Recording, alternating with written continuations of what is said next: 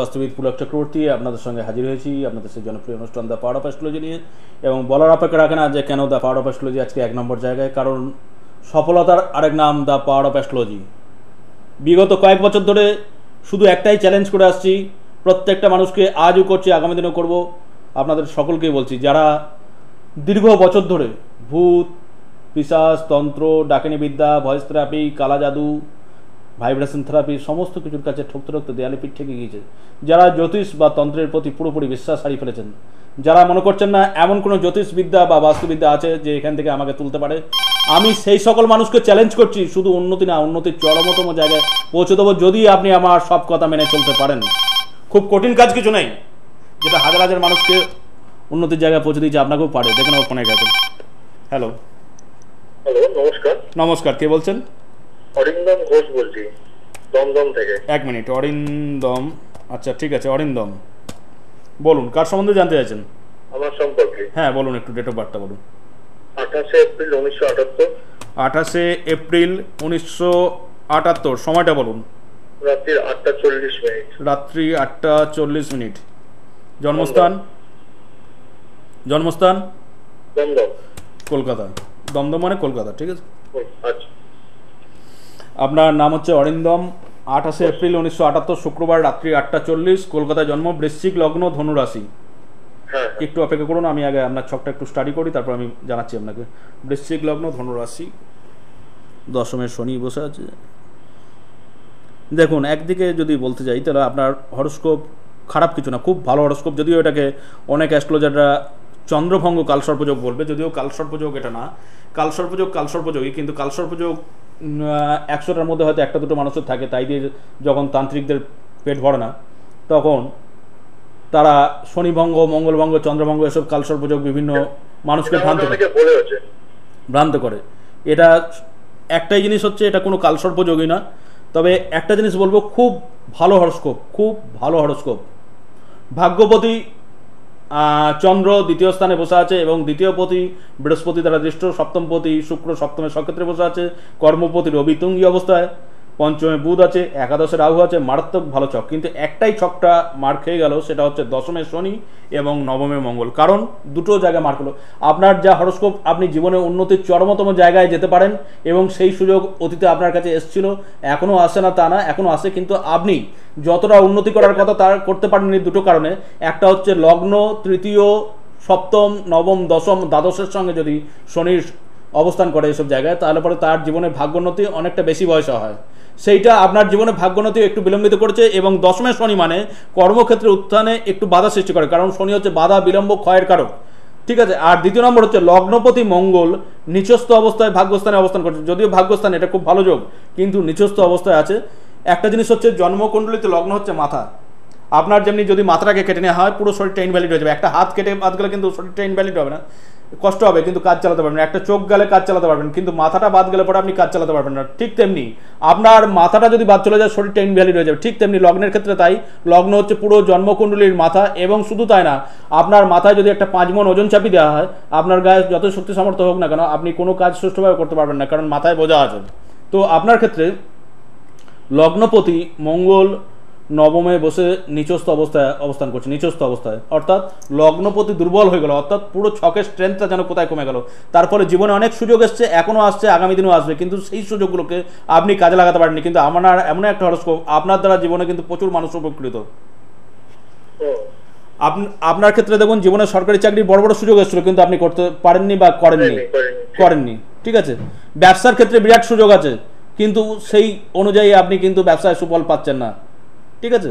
এখানে আমি একটা জিনিস বলবো যে লগ্নপতিটাকে দা পাওয়ার অফ অ্যাস্ট্রোলজির সাহায্যে পাওয়ার দিন, এবং শনির পাওয়ারটাকে, দশমের যে শনির অশুভ প্রভাব, এই শনির পাওয়ারটাকে একটু কমান। দেখুন, আপনি জীবনে বিরাট উন্নতি করবেন, এবং আপনার এত ভালো হরস্কোপ যে আপনার অন্য কোনো প্রতিকার, তাবিজ, কবজ, হোম, যাগ, যজ্ঞ, রত্ন, উপরত্ন কোনো কিছুর প্রয়োজন নাই। খুব ভালো হরস্কোপ, ঠিক আছে। না, সেটাই। আমি আমার এক পরিচিত আপনার কাছে গেছিল, তো সেই তার থেকে আমি শুনেই আপনাকে আমি লাস্ট 15 দিন কি ওরকম হবে, আমি কল করে যাচ্ছিলাম আপনাকে। অবশ্য আপনার পুজোর সময়টা বন্ধ ছিল, পুজোর আগে করেছিলাম, আর লাইভ ফোন হলেই আমি কল করি। আপনি কি বুকিং নাম্বারে কল করেছিলেন? যে লাস্ট কয়েকদিন আপনাকে আমি ফোনে পাচ্ছি না, সেটা ঠিকই, যে কন্টিনিউ ফোন বিজি দেখাচ্ছে, কিন্তু কিছু লোক আপনার ফোনে ঢুকে যাচ্ছে দেখলাম, যারা ঢুকে আপনাকে বলছে যে এরকম মানে এই কাজ পাইনি, এইসব উল্টো পাল্টা জিনিস। কোনটা বলুন তো, কোথায় কোথায়? মানে বহু অ্যাস্ট্রোলজারের ফোনে ফোন করেছি, করে দেখেছি, কারো কোনোদিন কোনো লাইন পাইনি, ইভেন ফোন বেজে গেছে, এরকমও হয়েছে, কেউ ফোন ধরেনি। তো একটা জিনিস আমার মনে হয়, দেখুন আপনার সম্পর্কে আমি শুনেছি আমার ওই পরিচিতর কাছ থেকে, তারা কতটা উপকৃত এবং কতটা মানে ভালো আছে সেটা আমি নিজের চোখেও দেখতে পাচ্ছি, আর একটা সময় তারা কি ছিল। তো সেই ক্ষেত্রে আমি একটা জিনিস বলতে পারি যে আপনার প্রতি আমার, আপনার কাছে না গিয়ে আপনার সাথে কথা না বলে একটা মানে আপনার প্রতি একটা ভালো ধারণা আমার জন্মে গেছে, তার কারণ পরিস্থিতি আমাকে সেই ধারণাটা করিয়েছে, যাদের কাছ থেকে শুনেছি এবং তাদের দেখেছি। তো সেইটা দিয়ে আমি বলতে পারি যে আপনি একজন খুব জেনুইন সৎ মানুষ, সেটা বুঝতে আমার কোনো অসুবিধা হয়নি।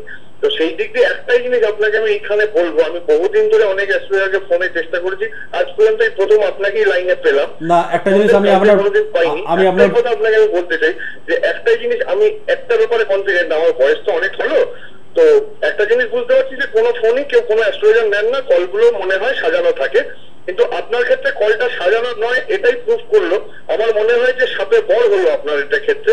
একটা জিনিস প্রমাণিত হলো যে আপনি পুরো মানে মানুষের মানে সাধারণ মানুষের কল নেন। আমি আপনার ভুলটা ভেঙে দিচ্ছি, যাই হোক এটাই হচ্ছে প্রমাণিত। আপনার বুঝতে পারি, আমি বলি 25 মিনিটের অনুষ্ঠান, আমি আপনার ভুলটা ভেঙে দিচ্ছি। অনেক অ্যাস্ট্রোলজার ফোন নেন না, সেখানে কল নেন, এটা না। অনেক ভালো ভালো অ্যাস্ট্রোলজার আছেন, টিভিতেও অনেক ভালো ভালো অ্যাস্ট্রোলজার আছেন, ঠিক আছে। একটা জিনিস হচ্ছে, দেখুন 25 মিনিটের অনুষ্ঠান, কেউ হয়তো 25 মিনিটের করছেন, কেউ 45 মিনিটের করছেন, কেউ 3টে কল নিচ্ছেন, কেউ 5টা কল নিচ্ছেন।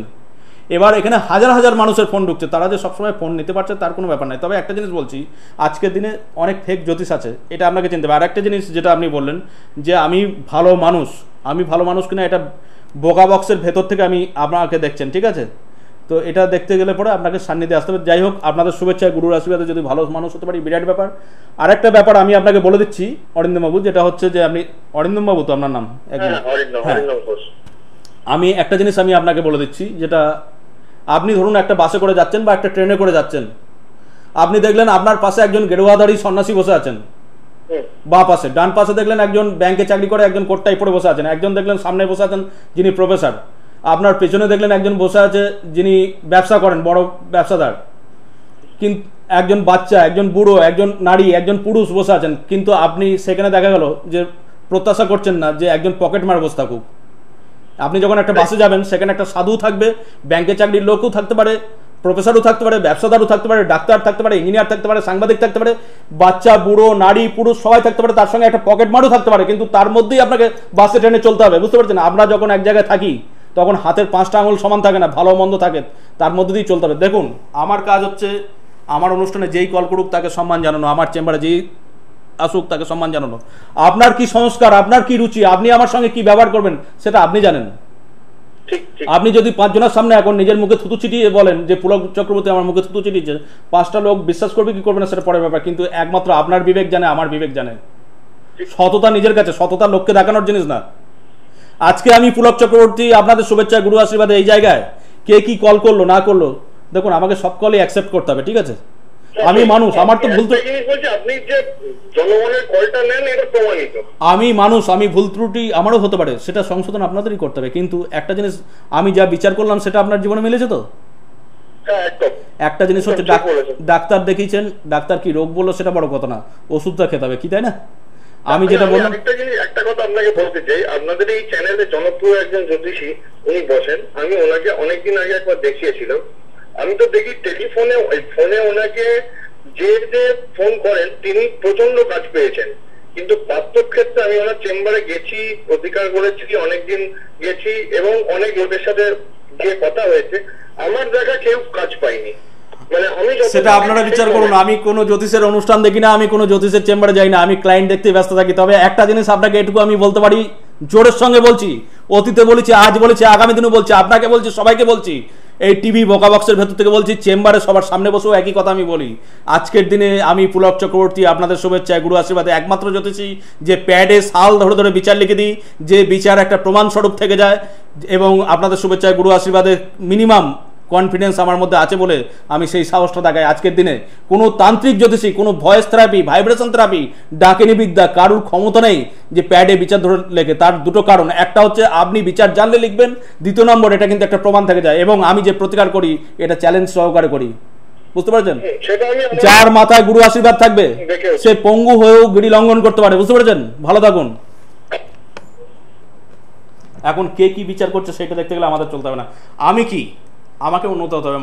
মনুষ্য জীবনের লক্ষ্য হচ্ছে উন্নতি থেকে উন্নতির চরমতম জায়গায় যাওয়া, এবং সেই উন্নতির পথে আমাদের যে প্রতিবন্ধকতাগুলো সেগুলোকে দূর করা। কখনো রোগ হলে ডাক্তারের কাছে, কখনো জ্যোতিষীর কাছে, কখনো উকিলের কাছে, সেগুলোকে দূর করতে। যার যা সংস্কার সে খারাপ করবে, তাই নিয়ে আমি ভাববো কেন? হ্যালো, হ্যালো, নমস্কার দাদা। নমস্কার, কে বলছেন? আমি হাওড়া থেকে সুব্রত দাস বলছি। সুব্রত দাস, হ্যাঁ বলুন সুব্রত। আপনার একটা খেয়াল আছে কি জানি না, আমি 2 বছর আগে আপনার কাছে গিয়েছিলাম। 2 বছর আগে আমার কাছে এসেছিলেন, আমার খেয়াল না থাকাটাই সম্ভব। এবং এই টাইমে আপনি জানেন যে প্রত্যেক বছর জন্মাষ্টমী থেকে দীপাবলি রাত্রি পর্যন্ত এত পাওয়ারফুল টাইম।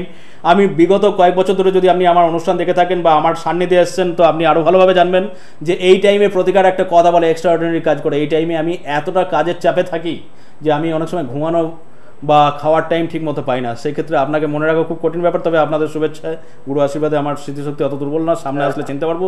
যাই হোক, আপনার সুবিধা অসুবিধা কি হয়েছে বলুন। 2 বছর আগে আমার কাছে এসেছিলেন, আপনি এখন কেমন আছেন? গেছিলাম, আমার মানে ব্যবসায় প্রচুর মানে ঘাটতি হয়ে গেছিল, ব্যাংক থেকে লোন পাচ্ছিলাম না, শরীরও অসুস্থ, মানে পুরো ডাক্তার টাকা খেয়ে নিচ্ছিল। তো আপনার কাছে যাবার আমার এক বন্ধুর রেফারেন্সে আমি গেছিলাম আপনার কাছে। আপনার ডেট অফ বার্থটা বলুন। আমার ডেট অফ বার্থ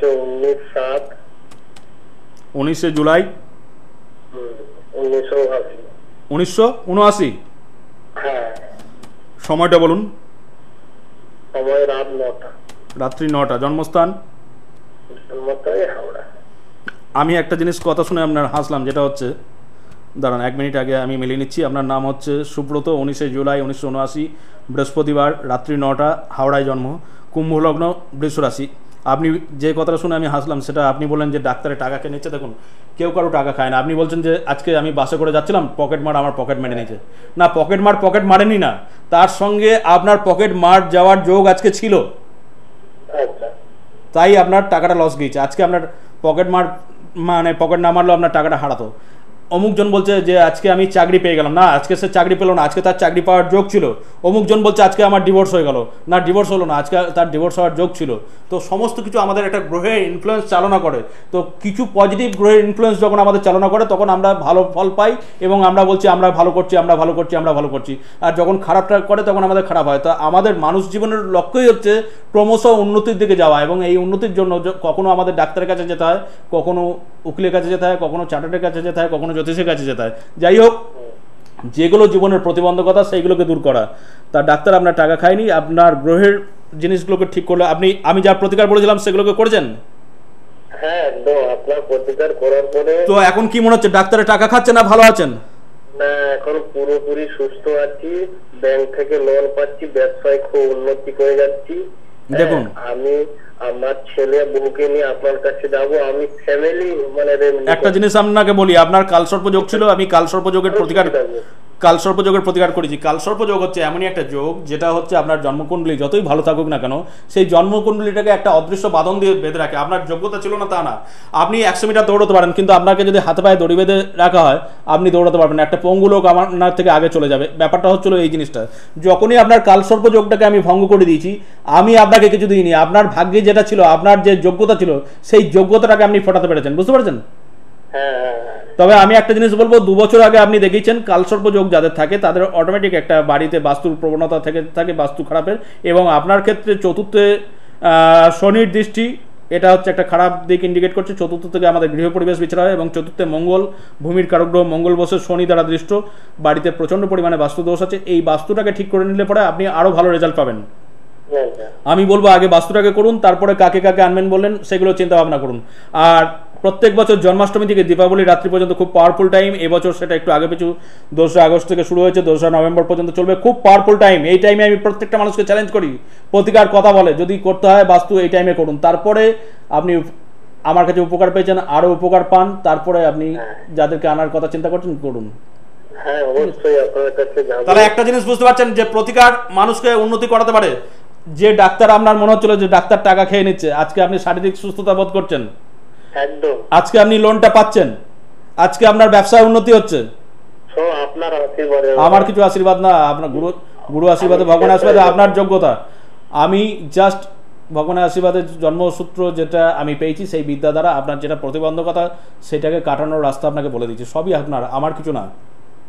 ভালোটাও আপনার, খারাপটাও আপনার। ঠিক আছে, ভালো থাকুন।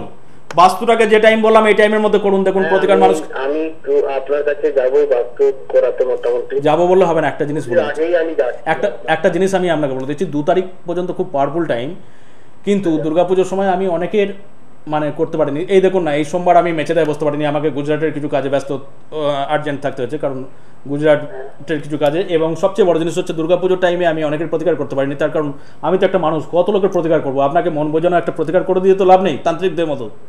সেটা আপনি কাজ পেয়েছেন তবে তো আপনি আমাকে মনে রাখছেন, তার প্রতিকারটা সেই মাত্রায় হতে হবে। বোকা বক্সে আমি কত চিৎকার করলাম সেটা বড় ব্যাপার না, ঠিক আছে? কাজেই যে আগে আসবে সে আগে পাবে। আমি আরো হয়তো খুব জোর হলে 25-26টা প্রতিকার তৈরি করতে পারবো। ঠিক আছে, ভালো থাকুন।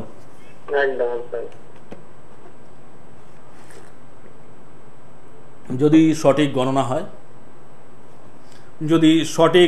গণনা হয়, তাহলে সঠিক ফলাদেশ করা সম্ভব। এটা আমি না, এটা আমার লেখা ত্রক্ষর জ্যোতিষশাস্ত্র প্রবেশিকা পর্ব 1, পর্ব 2, পর্ব 3 যারা পড়েছেন। এই বইগুলো এখন আমি কলেজ স্ট্রিটে কোনো দোকানে দিই না, একটা টাইমে দিতাম। এগুলো সরাসরি আমার কাছে ডাকযোগে বা সরাসরি পাওয়া যায়। এই বইগুলো যারা পড়েছেন তারাও আজকে এই মাপের বিচার বা এই মাপের ফলাদেশ করতে পারেন। হ্যালো, নমস্কার। নমস্কার, কে বলছেন? দেবাঞ্জনা রায়। আমি আপনার কাছে এক মিনিট দেবাঞ্জনা, ঠিক আছে দেবাঞ্জনা, ঠিক আছে বলুন। হ্যাঁ, আমি আপনার কাছে গিয়েছিলাম, আমি মানে আমার চাকরির ব্যাপারে গিয়েছিলাম, যে আমার চাকরিতে একটু মানে চাকরির জায়গায় একটু অশান্তি চলছিল এবং আমার প্রমোশনটা আটকে যাচ্ছিল। তো আমি অনেক জ্যোতিষী দেখিয়েছিলাম, তো কেউ আমার প্রমোশনটা করাতে পারেনি। আপনি রেমেডি দিয়েছিলেন, খুব আনন্দের সাথে বলছি, মানে আমার প্রমোশনটা হয়ে গেছে এবং আমার অশান্তিগুলো ধীরে ধীরে মিটে গেছে। কতদিন আগে এটা? এটা মোটামুটি আপনার কাছে 8 মাস হলো। 8 মাস হলো মোটামুটি? হ্যাঁ, আচ্ছা, মানে এক্সাক্ট কত আছে 8 মাস মতো নয়। তাহলে কি আপনার কি মনে হচ্ছে যে আমার প্রতিকারই মিটেছে না নিজের থেকে মিটে গিয়েছে? সেই ঝড়ে বগমরে কোগলে কেরামতি বাড়ে সেরকম মনে হচ্ছে? না না না না, আপনার প্রতিকারই মিটেছে। আগে আমি অনেকের প্রতিকার করিয়েছি এবং আগে তো খুব ঝামেলা বেড়ে গেছিল, মাঝখানে তো খুব বাজে একটা অবস্থা হয়ে গেছিল। তারপরে আমার প্রমোশনটা যেটা হওয়ার কথা ছিল সেটা তো একদম হচ্ছিল না, ওইটার জন্য খুব অবস্থা মানে খুব মন মরা হয়ে গেছিলাম। প্রমোশনটা খুব বেশি দরকার ছিল, তো আপনি খুব গ্যারেন্টি দিয়ে বলেছিলেন যে হবে। গ্যারান্টি আমি চিরকালই বলি, আমি চিরকালই চ্যালেঞ্জ করি প্রত্যেকটা মানুষকে, আপনাকে না সবাইকে। হ্যাঁ, এবার তখন আমার বিশ্বাসটা অতটা আসেনি, যেহেতু আমি আগেও অনেক জ্যোতিষী দেখিয়েছি এবং তারাও আমাকে চ্যালেঞ্জ করেছে, গ্যারেন্টি দিয়েছে 100%, কিন্তু তাতে কাজ হয়নি। সে কারণে আমি প্রথম টাইমের উপর অতটা বিশ্বাস রাখতে পারিনি। যাই হোক, তবুও আমি শুনেছি অনেক জায়গা থেকে আপনি খুব ভালো রেমেডি করেন, তো আমি আপনার থেকে রেমেডিটা বিশ্বাস করে করেছিলাম, তো সত্যি খুব ভালো কাজ হয়েছে। তাহলে বিশ্বাস হচ্ছে যে রেমেডি কাজ করে বা রেমেডি কথা বলে, যে একটা প্রবাদ প্রচলিত আছে যে প্রতিকার কথা বলে, সেই জিনিসটা বোঝা যাচ্ছে? হ্যাঁ হ্যাঁ হ্যাঁ, একদম বোঝা যাচ্ছে। বাস্তু করেছিলেন না, আপনার কথা আমি সব প্রতিকার গুলো একসাথে করেছিলাম বলেই হয়তো রেজাল্ট আরো ভালো পেয়েছি। যাই হোক, খুব আনন্দ লাগছে, খুব ভালো। হ্যাঁ, এটা একটা খুব দামি কথা বলেন আপনি, যেটা হচ্ছে যে আমরা যে টাইমে আপনার জন্মকুণ্ডলী বিচার করছি সেই টাইমে আপনার কি দশা চলছে, সেই টাইমে কি ট্রানজিট, সেই অনুযায়ী প্রতিকারগুলো আমরা নির্ধারণ করি এবং সেই টাইমে নক্ষত্রের অবস্থান, সেই টাইমে আমরা প্রতিকার নির্ধারণ করি, প্রতিকারের মাত্রা নির্ধারণ করি। সেই প্রতিকারটা তৎক্ষণাৎ পড়া ধারণ করা সবচেয়ে ভালো। অনেকে বিলম্বিত করে, এতে কিন্তু ভুল। ধরুন আজকে আপনি ডাক্তারের কাছে গেলেন, ডাক্তার বললো আপনার লিভারের প্রবলেম হয়েছে, আপনি এই ওষুধটা খান, আপনি 2 বছর পর সেই ওষুধটা খেলেন, তখন তো দিনে দেখা যাচ্ছে লিভারের প্রবলেমটা হয়তো আরও জটিল জায়গায় চলে গেছে, তখন হয়তো সেই ওষুধটা কাজ নাও করতে পারে বা সেই ওষুধটার মাত্রাটা বাড়াতে হতে পারে। যদি সঠিক গণনা হয় তাহলে সঠিক প্রতিকার নির্বাচন করা হয়। সঠিক প্রতিকার যদি সব সঠিক টাইমে সঠিক মাত্রায় ধারণ করা যায় তাহলে একটা মানুষকে উন্নতির কোন জায়গায় নিয়ে যাওয়া যায়, এটা আমি বিগত কয়েক বছর ধরে প্রমাণ করেছি। আরেকটা জিনিস হচ্ছে, আমি বাইরের প্রতিকারে বিন্দুমাত্র দায়িত্ব নিই না এবং এই টাইমটা পাওয়ারফুল টাইম, এই টাইমটাকে কাজে লাগান। যদি বাস্তু না করে থাকেন বাস্তু করুন, দেখুন বাস্তু কি জিনিস। হ্যাঁ, না বাস্তুটা আপনি করতে বলেছেন, আমি বাস্তু অবশ্যই করবো। মানে আমার যেটা হয়েছিল যে আমি তো আপনি প্রেসক্রাইব করার পরে পরেই আমি রেমেডি গুলো নিয়ে নিচ্ছিলাম, যেহেতু আমার খুব বেশি দরকার ছিল। আমার কাজের জায়গায় এত বেশি একটা অশান্তি শুরু হয়ে গেছে, মানে প্রমোশন আটকে যাওয়া তো দূরের কথা, মানে আমার কাজ চলে যাওয়ার মতো। খুব অল্প সময় আমার হাতে আছে, কার সম্বন্ধে জানতে চাইছেন আজকে আপনার? আমি আমার হাজবেন্ডের সম্পর্কে একটু বলুন, ডেট অফ বার্থটা বলুন। ডেট অফ বার্থ হচ্ছে 10/10/1978। 1978 অরিজিনাল তো ডেট অফ বার্থটা? হ্যাঁ হ্যাঁ অরিজিনাল। 10/10/1978। টাইমটা বলুন। টাইমটা হচ্ছে সকাল 10টা 12। সকাল 10টা 12। সকাল 10টা 12। সকাল 10টা। জন্মস্থান? কলকাতা। আমি আপনার চেম্বারে যাবো মিষ্টি নিয়ে, আমি খুব আনন্দ পেয়েছি। তো মিষ্টি আনতে হবে না, আপনি 5 জনকে বলুন যে পুলক চক্রবর্তী কাছে আমি কাজ পেয়েছি, যেটা সত্যতা সেটা শেয়ার করুন, সেটা ঠিক আছে। বেশি মিষ্টি খেলে আমার সুগার হয়ে যাবে, তখন আপনাদের কাজ করবো কি করে, তাই না? হ্যাঁ, মানে আমি প্রমোশন হয়েছে, আমি বেশি কাজে এখন আটকে পড়েছি বলে আমি যেতে পারছি না। টাইম করে আমরা চেম্বারে অবশ্যই যাব। বৃশ্চিক লগ্ন মকর রাশি, ঠিক আছে? বৃশ্চিক লগ্ন মকর রাশি আপনার হাজবেন্ডের ক্ষেত্রে আমি একটা জিনিস, খুব আমাদের হাতে সময় কম, একটা জিনিসই আমি আপনাকে বলবো যে দশমের শনি, যেটা নিয়ে আমি একটু আগে সম্ভবত কারো হরস্কোপেই আলোচনা করলাম, যে দশমের লগ্ন, তৃতীয়, সপ্তম, নবম, দশম, দ্বাদশে যদি শনি থাকে তাহলে তার জীবনে উন্নতি অনেকটা বেশি বয়সে হয়, ঠিক আছে? এটা ঠিক বলেছেন। আচ্ছা, এবং বেশি বয়স হয়, কিন্তু অ্যাকচুয়ালি জন্মকুণ্ডলীটা বিরাট পাওয়ারফুল। একটা জিনিস বলবো যে এই মানুষটার যতটা যোগ্যতা সেই অনুযায়ী জীবনে উঠতে পারেনি যতটা। এবং সবচেয়ে বড় জিনিস হচ্ছে এই মুহূর্তে নবমে ভাগ্যস্থানে রাহু আছে ট্রানজিস্টে, এবং সেই রাহু লগ্নের উপর দৃষ্টি দিচ্ছে।